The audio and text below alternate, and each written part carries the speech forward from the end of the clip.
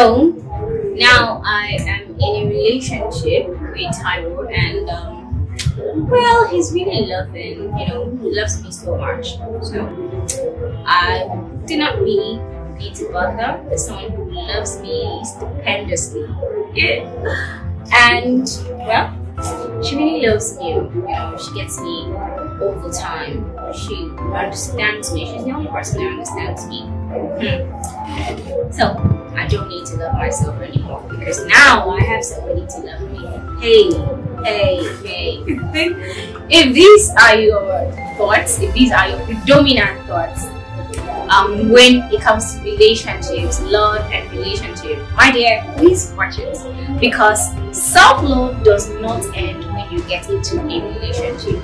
Yes. Hi, my name is 𝐓𝐡𝐞. I am a mindset coach.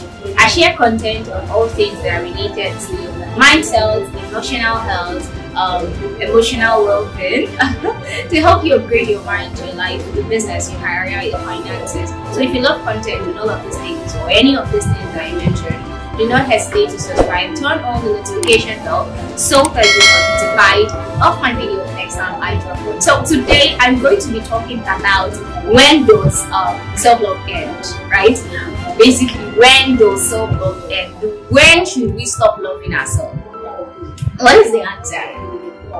The answer is never. Self-love does not end. Now, most of the time, people feel like, oh, when they get into a relationship, a very, very loving relationship, I must stress, they just need to forget about self-love. Or because they have a partner who loves them, hook, line, and sinker, then they don't need self-love anymore. But these same people, when that relationship goes haywire and they enter premium tears, they come back and they're like, oh, hashtag self-love, hashtag I love myself, I don't need nobody to love me, hashtag I need to start working on my self-love, I need to start loving myself, I need to start working on loving myself. Hello.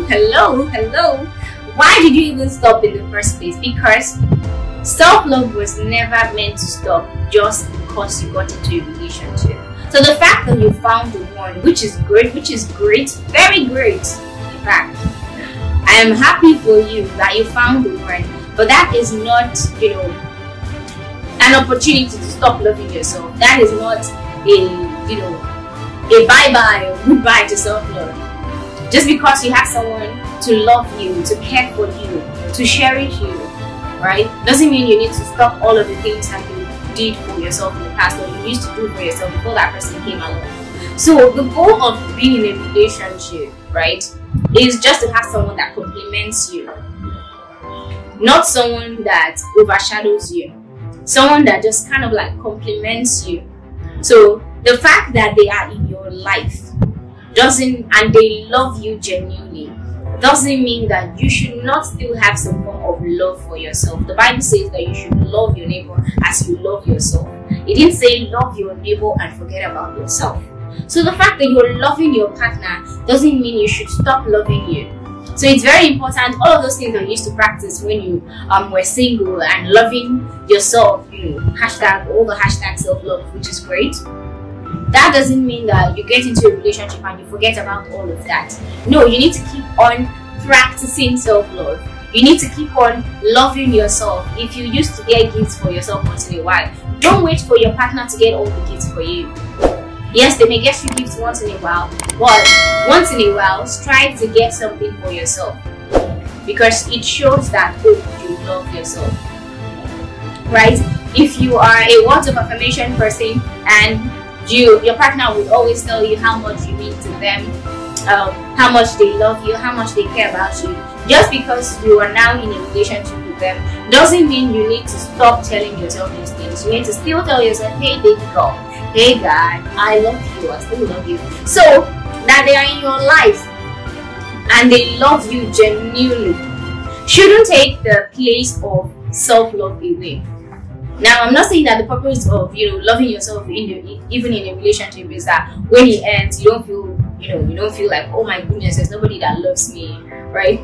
That is still good, but it's not like you need to love yourself so that when they leave, no, because loving yourself is for you, first for you. So when someone comes, it's like a jara, it's like a feasting. Oh my god, it's like an extra, right? So it doesn't kind of like make you feel like you're not loved. You know that you're loved because you love yourself, you love who you are, you love the entirety of yourself, of who you are. And they come into your life, they decide to love you. So it shouldn't make you stop loving yourself, that oh, now I should stop focusing on loving myself, I should now start focusing on loving my partner. While it's important to love your partner, it's also very important to not forget self-love. When you forget loving yourself, even in a relationship, you start self-neglecting. And when you self-neglect, there are several things, there are several dangers that could happen. In another video, right, I'm going to share some tips, or some not tips. I'm going to share some things, right, or some dangers that could happen when you stop loving yourself just because you got into a relationship. So I hope that you look out for it. And if you like this video, please leave a thumbs up and let me know what your thoughts are in the comment section. And do not forget to subscribe, turn on the notification bell so that you are notified of my video the next time that I drop one.